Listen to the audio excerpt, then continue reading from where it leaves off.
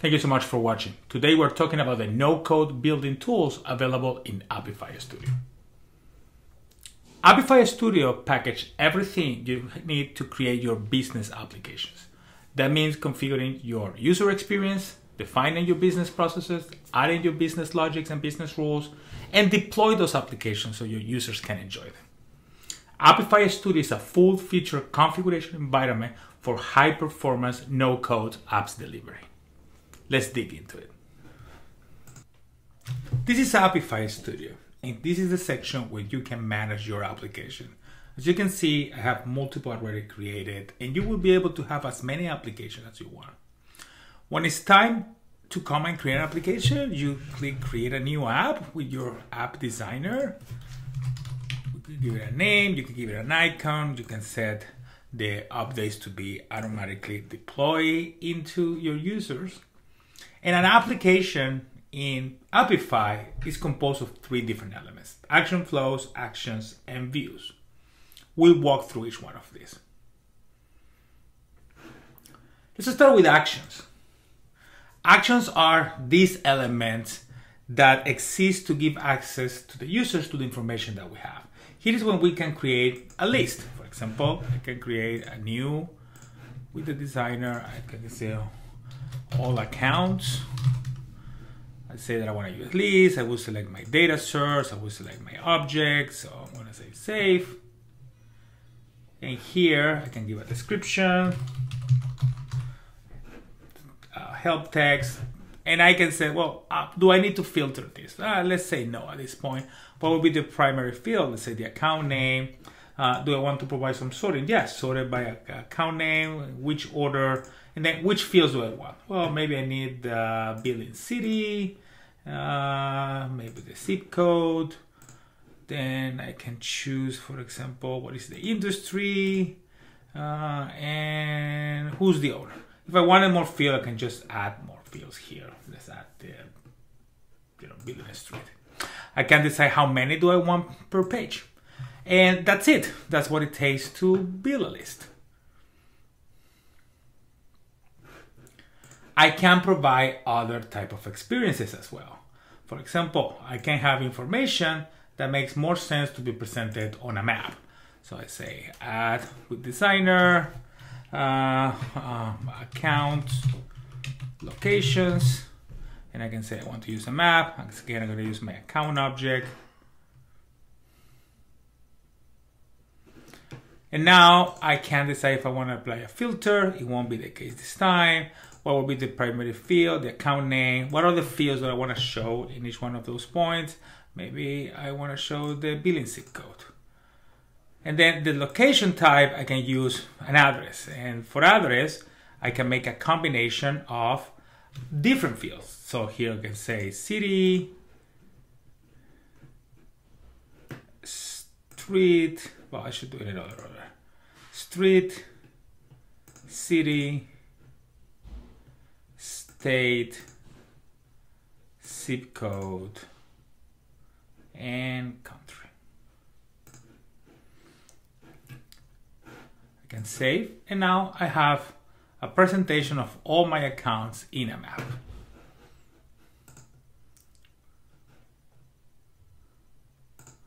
Other type of action would be presented on a calendar, for example, when I can put information on a calendar, or as a checklist, so I can present some sort of questionnaire.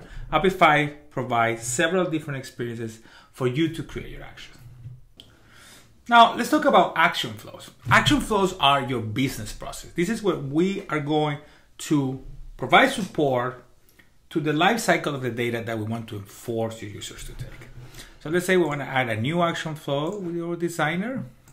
Let's call this account flow. And of course, it's going to be about the account object. I'm going to save this.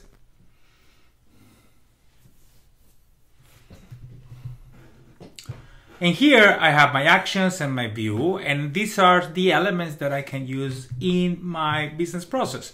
I can create records, edit records, add a checklist, maybe collect some signatures, or create a related type of different records.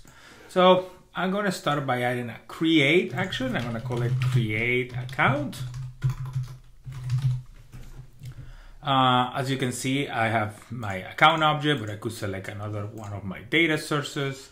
And I have the option to run this in silent mode, which is when we don't want the users to have to go into a specific interface. We want to provide that functionality for them. That won't be necessary now. I will just go and save this. And now that I have my create account, I will offer my edit. So edit account, same thing here.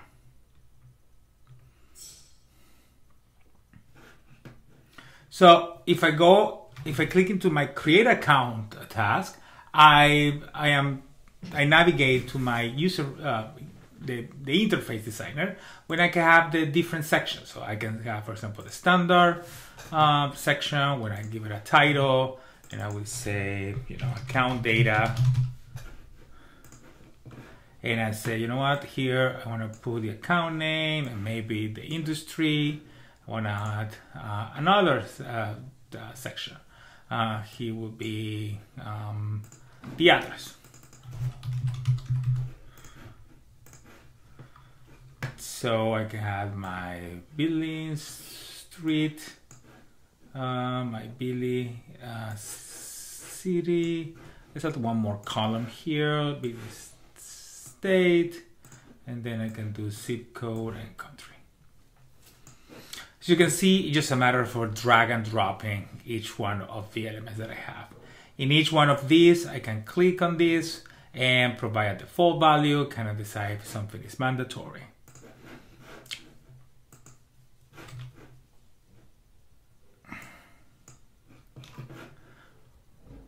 Once I'm satisfied, I can save my user interface. I have the option to go and add validation rules. So if I want more elaborate rules, I can add my rule here. Please enter data correctly. And I can say, for example, if there's an error field on the account data, this is the condition. And I can go and decide my business logic. So I can say, let's add a new one. And here you can create your expressions. And this is a component that exists in several parts of Appify Studio when you use the fields and the attributes of your objects to be able to say, express your business rules. For example, I'm going to say billing country, it needs to be equal, and I can relate it to another field. So I can say owner country, for example. And I can add as many rules as I want related by an AND operator or an OR operator. And then I can create even different groups that provide me some nesting capabilities of how I want to organize these rules. This is going to be okay. I'm going to hit here my rule, my criteria, and save this.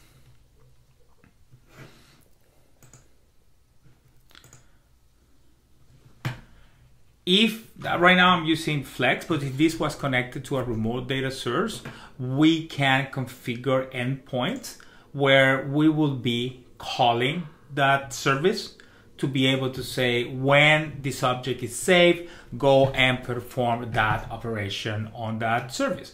So if you have an API that exposes a data object, we can use that API as the backend to store, retrieve, and update all the different elements of the data that we have. Let's go back to our account flow, and I can add another user interface for my edit account. I'm going to make this super fast. Account data, and this time I just want to add the account name and industry. Save this. Those business rules that you saw me define as criteria are the same one that you will be able to use in other places. Here I can go back to my configure and see that this action can be enabled under certain rule. Here is my criteria. That's the one that I defined it. And if I select it, I could go back into and select, see the configuration and even modify as I needed to. Last but not least is the views, and views represent those interfaces that we are going to see the object when we are not in an action, but we are like navigating from a list into the details of an object. So I can call this view account. It's going to be related to the account flow that I created previously. I can associate a criteria, and I save this, and again use the user interface designer to be able to organize your element. There's an additional element here called summary, which is what is presented when we bring this side view for lookups of the application. So I can add here, for example, just the account name, and then in my standard section, I can add account name and industry.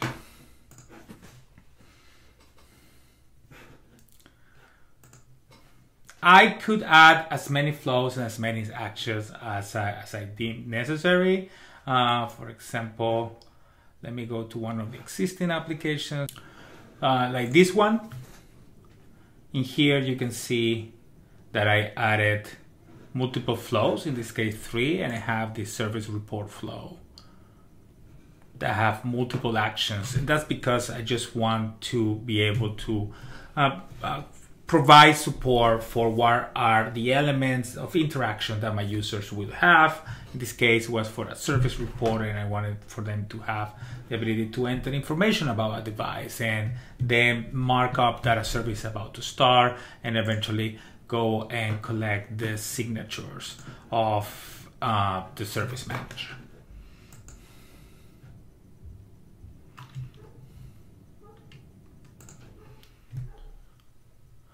Once your application is complete, or you feel it's time to provide the updates to your users, you can go to rollout, and then you can say publish application. It will provide a version number 1.0, first version. And here you can decide exactly what are the components that you are going to publish. So right now I'm going to include everything because you can see I have modified this. But as I keep going and adding more and more changes, you will know exactly what has been modified, and you have a last moment to decide, do I want to push this to my users? I click next, and I see a summary of what is about to happen. And when I click rollout, this application will be available for the users. Now that my application exists, I can associate profiles with it, and I can say this is the demo profile, and I can either invite specific users that may or not be part of the profile. I can use a combination of those to have access to it. And now these users, when they connect to the mobile apps or to the web client, they will be able to interact with our application. Thank you so much for watching. For more information, visit our website and feel free to reach out directly.